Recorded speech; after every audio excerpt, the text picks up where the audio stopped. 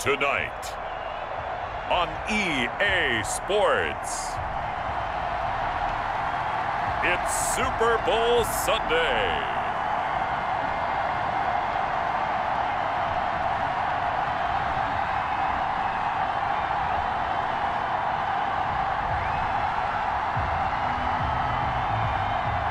Well, it's been 12 of the longest months ever since Super Bowl 54 took place downstate in Miami, and the world has certainly changed an awful lot in that time. But tonight, for a few hours, we bring the focus back to the greatest spectacle the sporting world has to offer. Super Bowl 55 from Raymond James Stadium in Tampa, and what a matchup we have in store. And a nice return sets him up pretty good here right at the 30-yard line. Tonight, it's all on the line. We play for the Lombardi Trophy, as it'll be the Pittsburgh Steelers, the AFC champion. So 1st and 10 now from the 30. Taking on the champions from the NFC, the Minnesota Vikings. Alongside my good friend Charles Davis, I'm Brandon Gunn, excited for this one. I mean, Charles, the Steelers back in the Super Bowl once again, their 9th appearance overall, second only to the Patriots' 11. But if the Steelers win this one, then they'd be on top of the all-time win standings, as it would be their 7th title.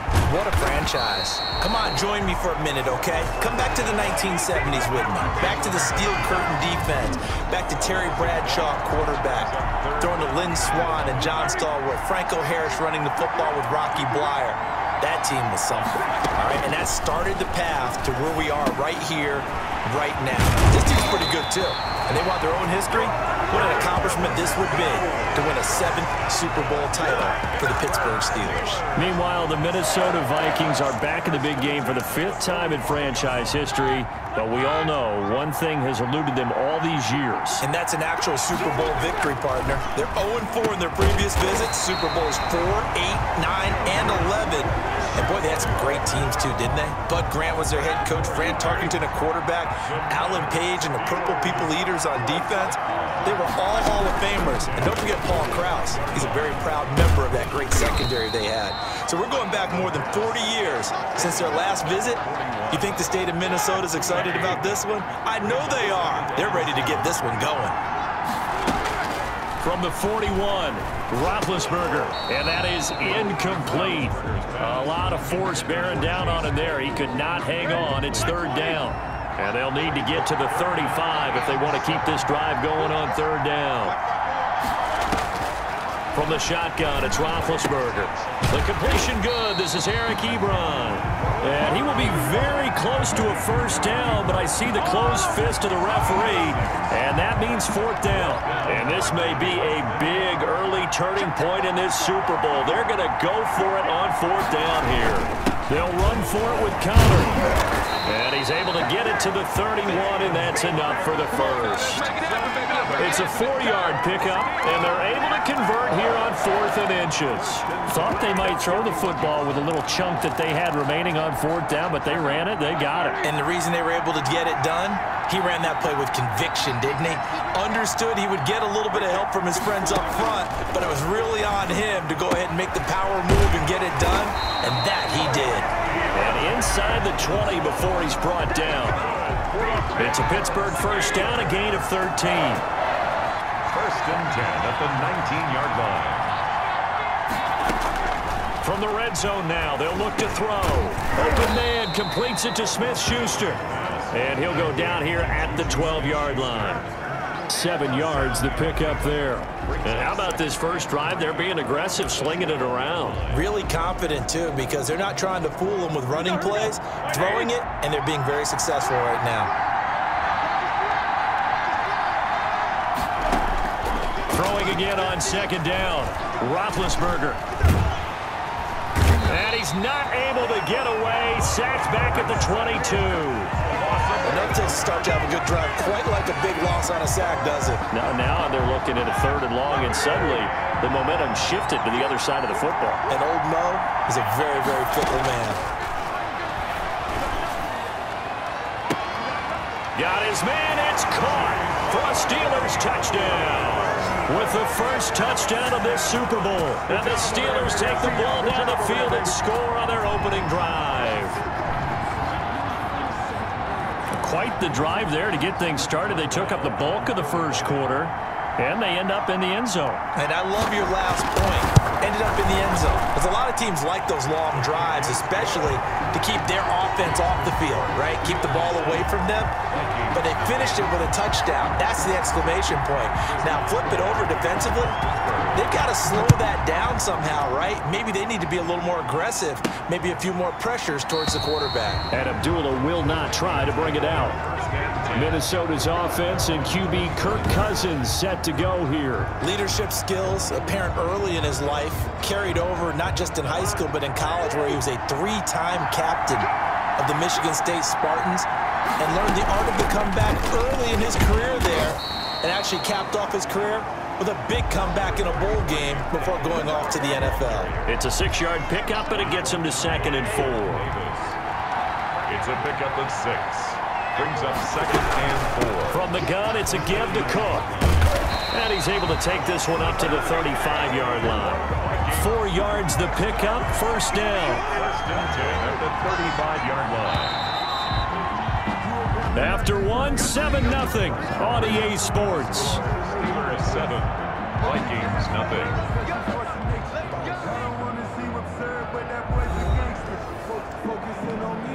Ball up to the 35 now as they come up on 1st and 10. A give to Cook out of the gun. Stephon Tuitt, the one that got him down. Well, that's just a pile of bodies there, and that's when you kind of find out who's a tough guy, right? Who can stand up and make a play. It was only a 3-yard run, but for both sides, they had to walk away from that field like, okay, I can stand up when the going gets tough in here. 7 yards on the play, and that's going to make it 3rd down and less than a yard. Good throw, good catch, but I really like the route. The drag and being able to run away from defenders, hard to stick with them for that long. Yeah, better against man than zone, or? Better against man, because now you're running away from someone and you're not running into a defensive player in another zone. And he brings this up to the 46, good enough for the first. They'll give him a yard on the play, and it'll move the chains.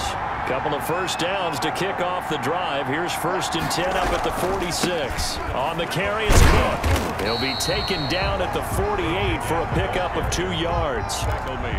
Certainly a nice job there by the defense rallying to the football and getting him on the ground, but I think the play gets made by the defensive front, because if they can't get upfield, their job is to go ahead and get low, almost get into a ball sometimes, stack things up, and make it difficult for the runner to find a hole. And they're going to have themselves another first down as the tackle's made at the Steelers' 38-yard line. 1st and 10 at the 38-yard line. Working out of the gun, Cousins firing quickly here, and that's complete. A gain of 6 there on first. 6 yards was the pickup on the last completion, so here's 2nd and 4. One thing you're hoping for when you run drag routes, you're able to hit a receiver in stride, and you can pick up a lot of yardage after the catch. But in this situation, the defense was effective, able to stop him before you get a good head of steam going. They run again on first down. Cook. There to stop him, Terrell Edmonds. That's a really nice job by them picking up the run blitz and detecting it and blocking it and turning it into a nice run. And a lot of times you think if you blitz a running play, you're going to smother it. But a lot of the blitzers, they come in a little bit high. They don't have great leverage, and they're easily blocked and turned to the side. He did a fine job there of not hitting him before the ball arrived, and I've got to tell you, you can often mistime that play because of the angles of approach. When you're going to get him, sometimes you panic as well, think, I've got to be there right now. Instead, in this case, timed it perfectly and knocked it free.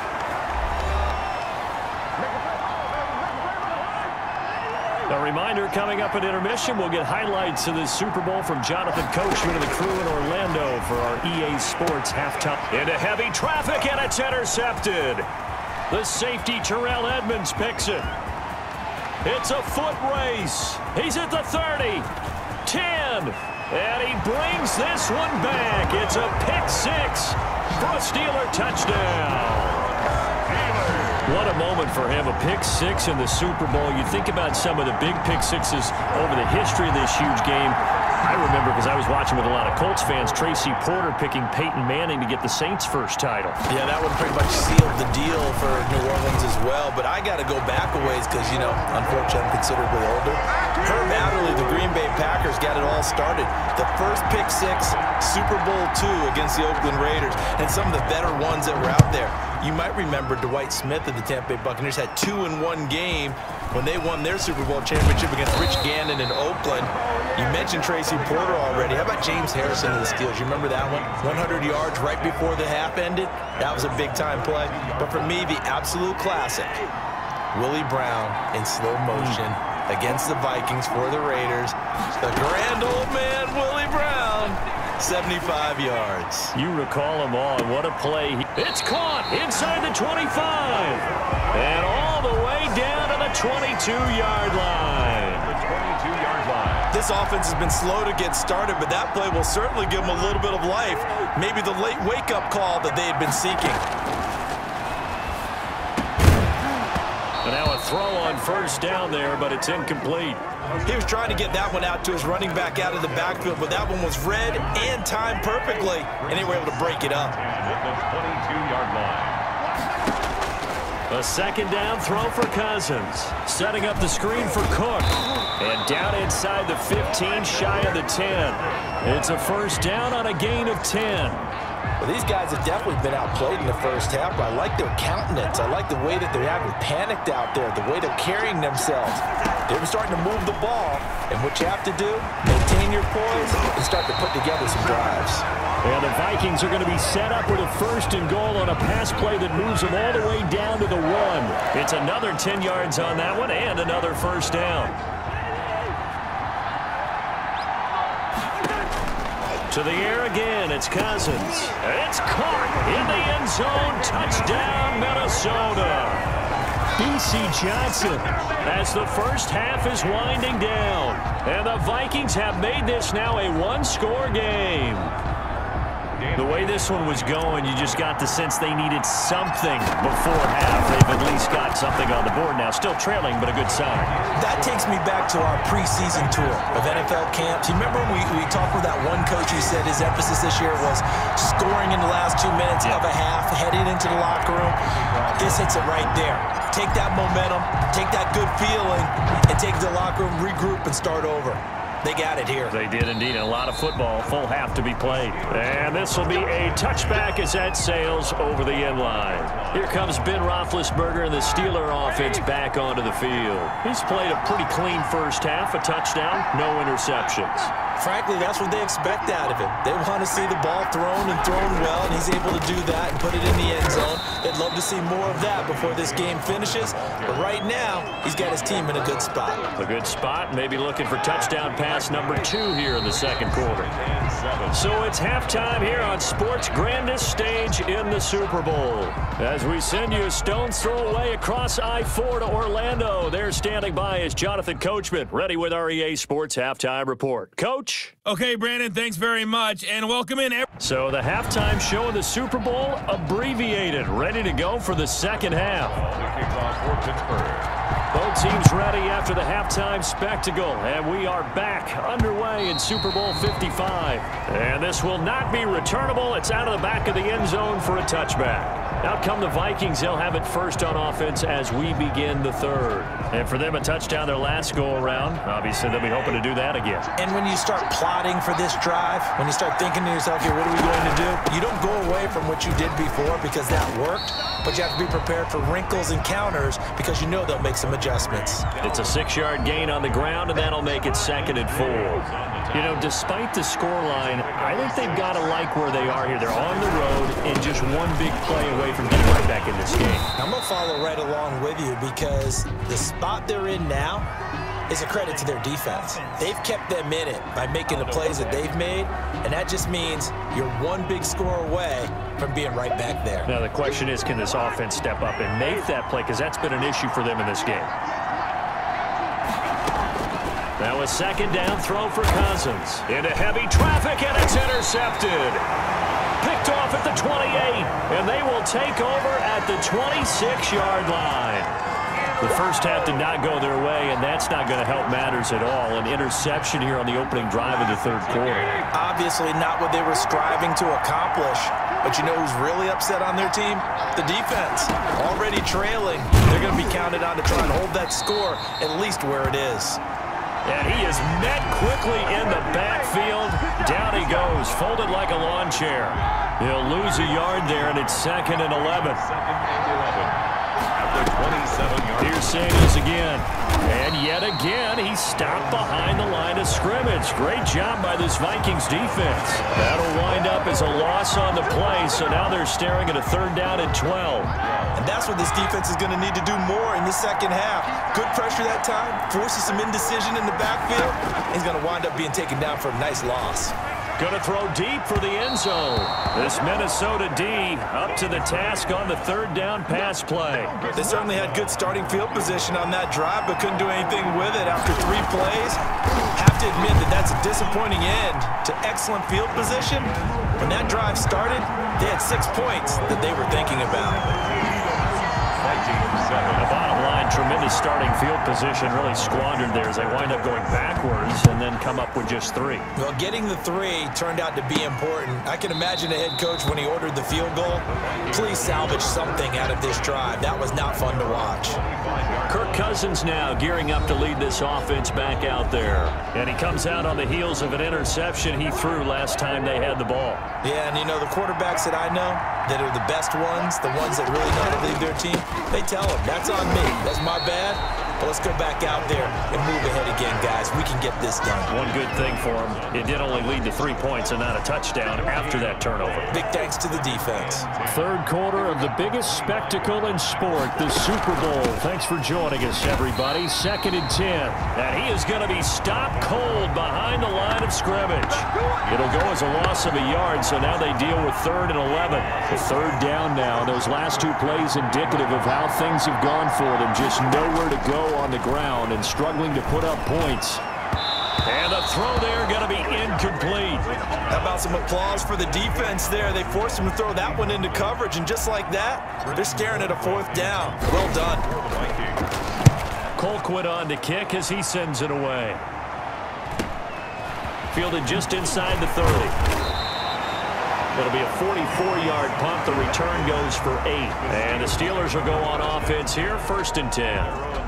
The Steelers ready to take over on offense. And they split the uprights last time for 3. They've got the lead. They're not going to play this conservative. They're not hoping for another field goal. They're hoping for a touchdown. I'm with you on that one. I like where your head is. I like the way you're thinking because you're exactly right. Trying to sit on a lead and play that way, that doesn't work too well for most teams. Run your offense. Run what you do best. Exactly. Put it all the way down and try and increase your lead in a big way. And the best way to do it? Touchdowns. From the 40 now on 2nd down. Roethlisberger. That went into the hands of his tailback, Samuels. It's a gain of 7, and that'll bring up what looks to be a 3rd and inches. Can't be more than a half a foot.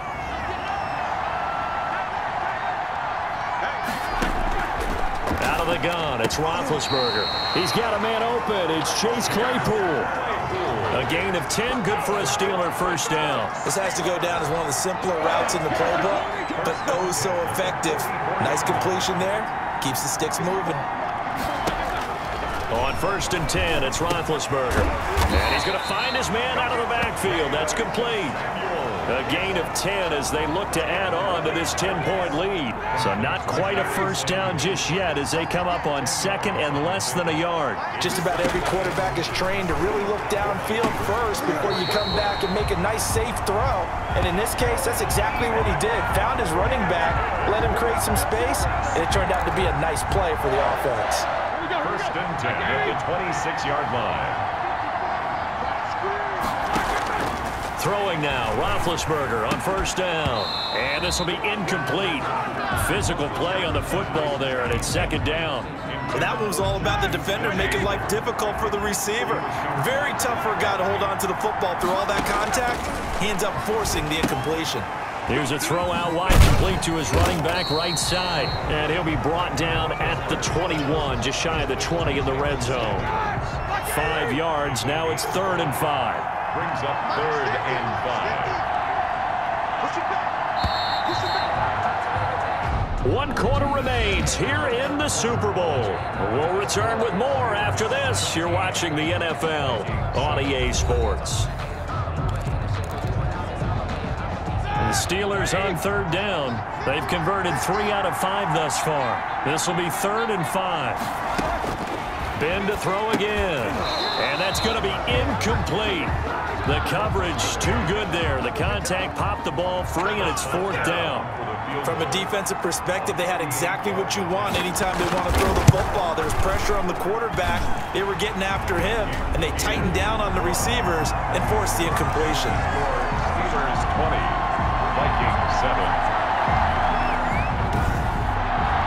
So they settle for just the 3, but clearly right now anything helps trying to salt this one away in the 4th. Without a doubt, obviously a touchdown probably would have been the final nail to finish this thing off, but it's still ate up time, got points. So while it's not mission accomplished, it's darn close. The Vikings take over 1st and 10 at their own. The Vikings ready to go again on offense. And we're at the time in this Super Bowl where, look, they need points. And they need them badly. Trailing here in the 4th quarter as they begin this drive 1st and 10.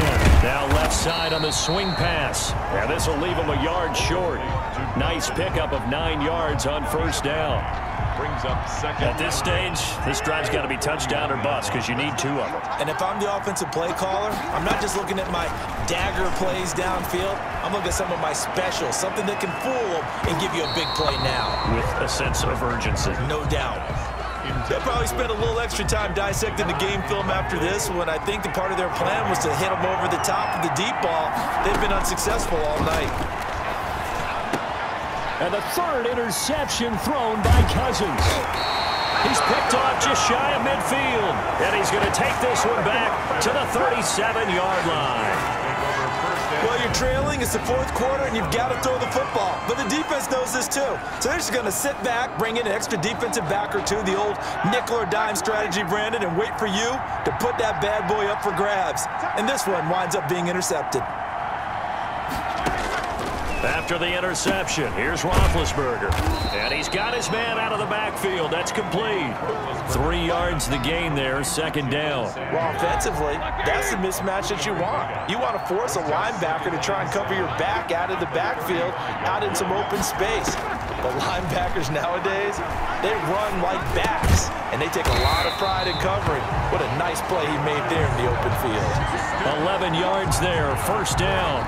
Another nice pickup through the air, and I think a lot of people might expect him to run the ball in this situation, Brandon, but with this lead, they're electing to throw the football. Swings, slants, quick outs, things that they consider safe. And he is brought down at the 22 after a gain of 2, and it brings up 2nd down. Clock continuing to run. They'll probably wind this all the way before snapping it on 2nd down. He'll get that one complete to Connor. Oh, Connor loses it, and the Vikings pick up the football. And his guys are going to get the football at the 23-yard line. They're down here in the 4th, and that personal foul penalty is not going to help. No, in these types of situations, players will tell you that's extra intensity. From where we sit, it's actually frustration, not a good play. Gets it to Smith-Schuster on the jet sweep. This carry brought to an end at the 8. Good stick skills, but not much room to operate. 3 yards on the pickup there, and it'll be 2nd down. Brings up 2nd and 7. Here's Roethlisberger. This will be caught at about the 5. And they'll get this from the 8 to the 5. Pickup of 3. Smith-Schuster. Only 3 yards on the catch. It's 3rd down. 3rd and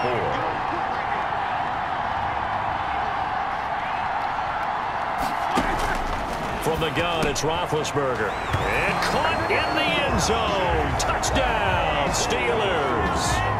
Chase Claypool. His 2nd touchdown of this Super Bowl. And the Steelers capitalize on the short field as they take it in for 6.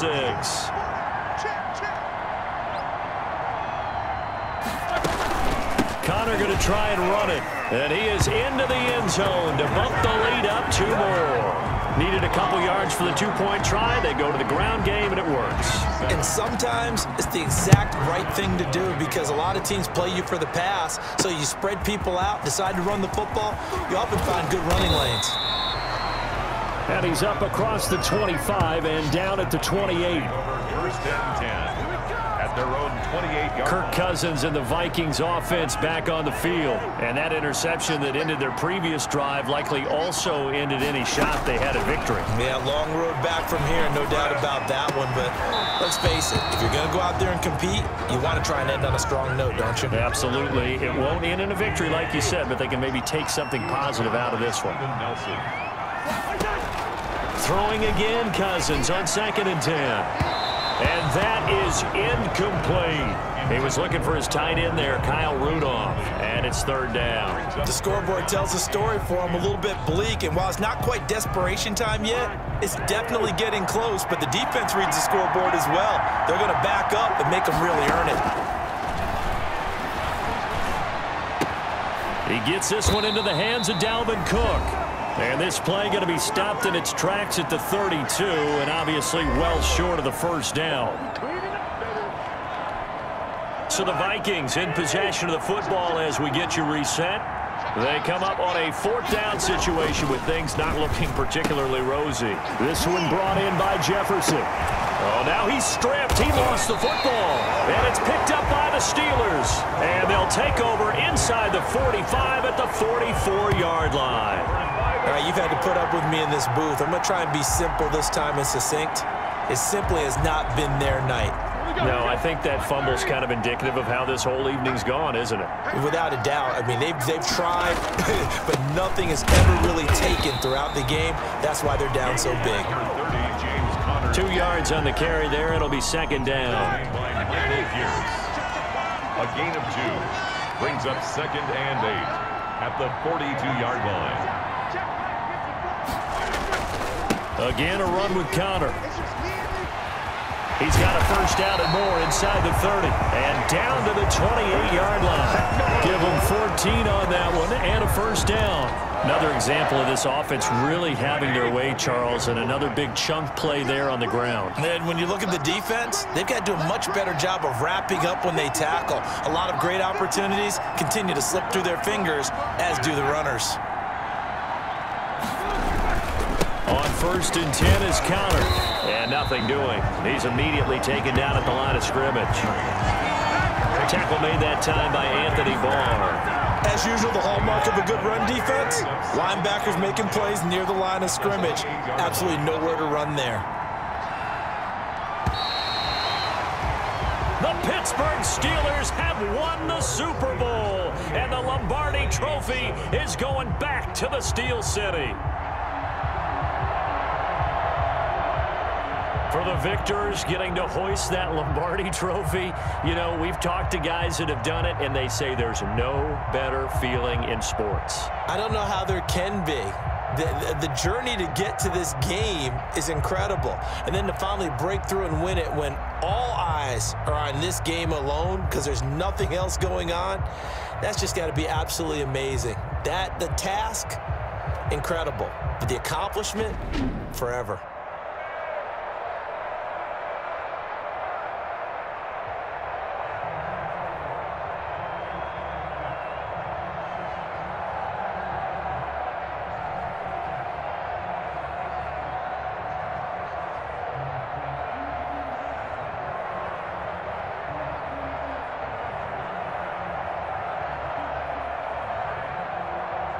And they are the Super Bowl champs. The Lombardi Trophy is theirs, and so are bragging rights for an entire season. What a season it has been. Feels like we have been there every step of the way. Our entire crew doing a wonderful job. Thanks to my broadcast partner, Charles Davis. For all those guys, I'm Brandon Gaudin signing off. We'll talk to you next season right here on EA Sports.